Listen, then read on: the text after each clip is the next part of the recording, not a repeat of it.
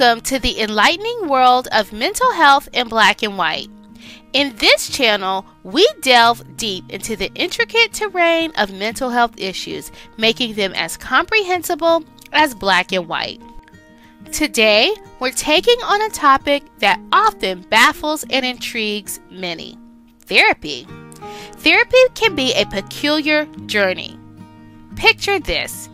You meet a complete stranger and suddenly you're expected to reveal your most innermost thoughts and feelings, things you may have never shared with anyone else before.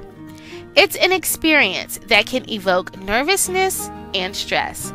And amidst this uncertainty, there's often the nagging question: how can you tell if your therapist is any good at their job? They operate under a fundamental principle: confidentiality. What you disclose in those sessions is held under a strict legal code of silence.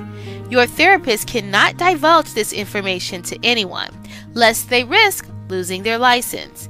This assurance grants you the freedom to be honest and speak your mind. However, there are a few things you should be cautious about sharing with your therapist. Let's explore 4 such aspects in detail. Number 1, lies. Concealing the truth about your situation or emotion can hinder the effectiveness of therapy. It's not uncommon for patients to resort to falsehoods out of fear, apprehension, or concern about judgment. If you ever feel the urge to lie, consider discussing these feelings with your therapist. You need not share everything immediately, but acknowledging these impulses can be instrumental in understanding their origins and overcoming them. Number 2, pretending to be better. Pretending that you're doing better than you are can be counterproductive. Your therapist relies on your honesty to tailor the treatment effectively. If you're struggling but masking it, it can lead to wasted time and resources. Remember, therapy is not about judgment or blame. It's about understanding, empathy, and progress. Number 3, pretending to be worse. On the flip side, pretending to be worse than you are can also backfire. If your therapist believes you need a higher level of care or different interventions, you may find yourself referred elsewhere. Honest communication about your progress is essential to receive the right support. Number 4, faking success.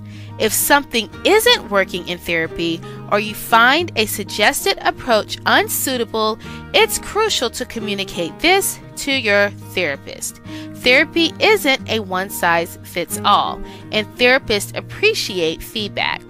Pretending that a particular strategy is working when it isn't will only hinder your progress. Now let's shift our focus to things you may be hesitant to share with your therapist, but absolutely should. Number 1, thoughts of suicide. Although it can be terrifying, it's vital to communicate any thoughts of suicide to your therapist. Understanding your therapist's protocol in such situations is crucial, as it can ease your apprehensions. Therapists typically assess the level of risk, create safety plans, and establish safety contracts. Knowing these steps can empower you to share honestly without fearing immediate hospitalization. Number 2, experiences of abuse. Sharing experiences of abuse can be challenging, but it's essential to inform your therapist about them. Therapists are mandated to report any abuse cases involving minors, dependent adults, or elders. Keeping such secrets can have detrimental effects on mental health and future relationships. Remember, speaking up is a step toward healing and holding those responsible accountable. Therapy is undoubtedly demanding, but it's also profoundly rewarding. It requires courage, vulnerability, and commitment. You are worth the effort, and seeking therapy is a powerful step towards a healthier, happier life.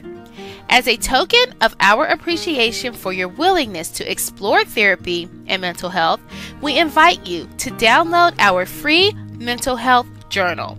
It's a tool to help you on your journey of self-discovery and healing. The link is in the comments. Thank you for watching, and may you have a week filled with self-care and self-discovery. Bye for now.